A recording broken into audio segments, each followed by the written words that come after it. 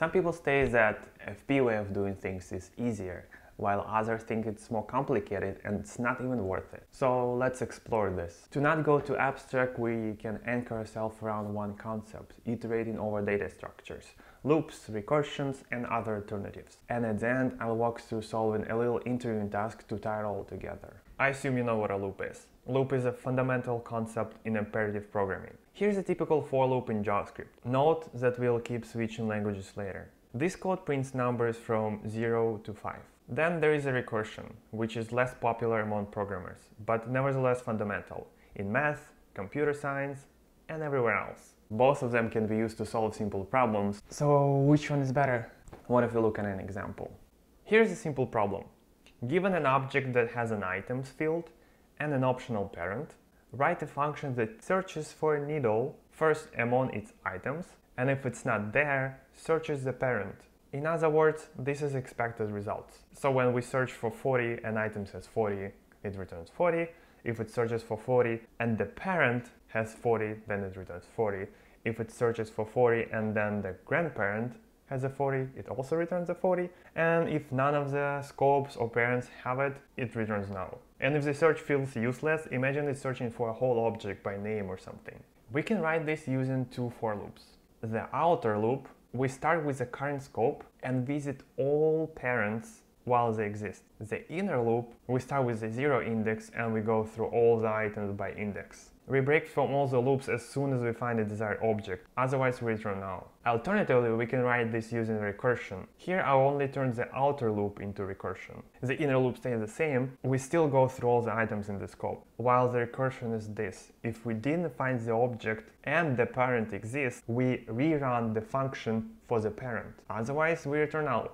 So both of these work, but there is no punchline yet. Even if you're new to functional programming scene, somebody has probably tried to convince you how superior it is. The recursion and functional programming in general. How easy and powerful some FP concepts are compared to the alternatives. And if you already have some experience with functional programming, you might be guilty of this yourself. It happens to us constantly. Some concept just clicks and we want to go and share it with everybody else because it made our life so much better. To a newcomer or bystander, it's not as apparent. Why would this alien functional concept be any better? It's common to hear, oh, I've been doing X for years and it's okay, why would I even relearn for no reason?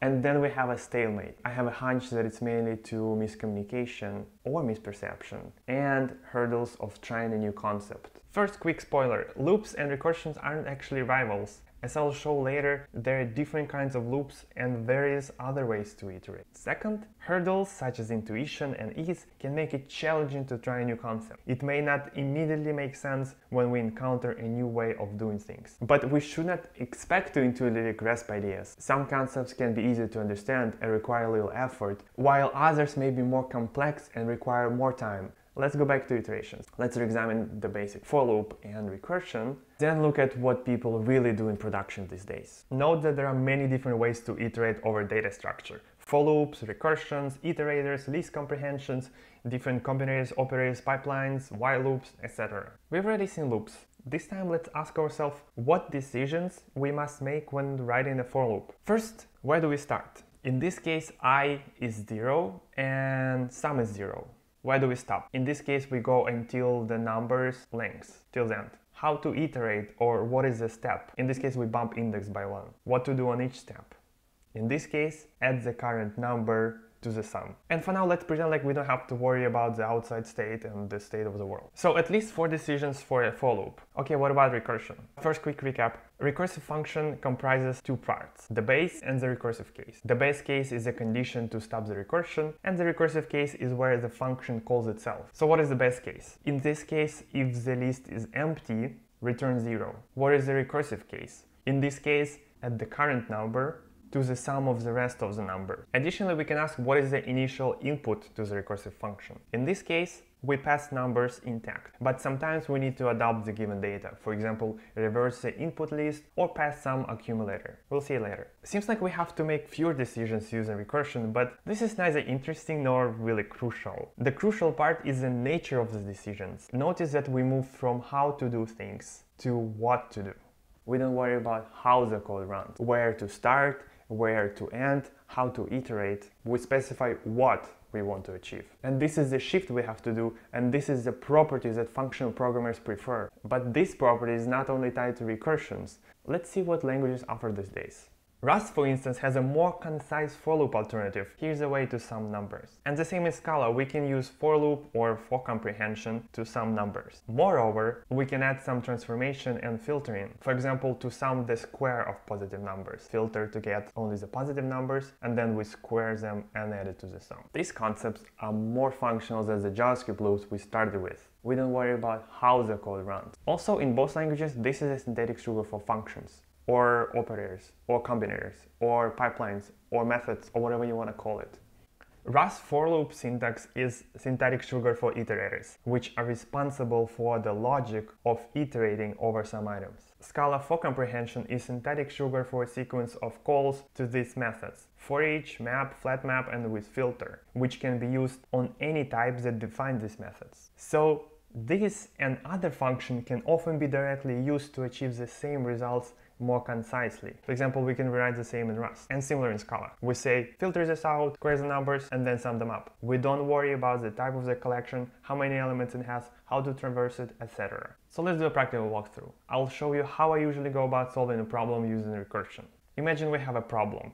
We have a list of responses from different services. Each response is either a successful number or a failure message. We need to return one result, either a list of all successful numbers if there are no failures, or the message of the first failure.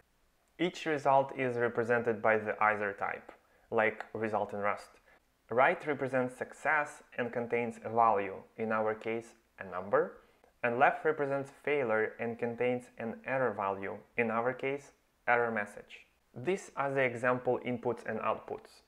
If all the responses are successful, the result should be right of list 12582. If there is at least one error, then the result should be left boom, which is the first error. It is given that our function should return either error message or a list of ints. What's next? We start with this question: what is the initial input to the recursive function? Do we need all the elements? Yes, there is no way around it. We need to process the results. And do we need anything else? Here's a reminder. If there is an error, we return the element right away. If there are no errors, we must accumulate, in other words, keep track of all the successful values. So while going through the results, we have to accumulate some values. We start with an empty list, and when we see a successful one, we're gonna append it to the list.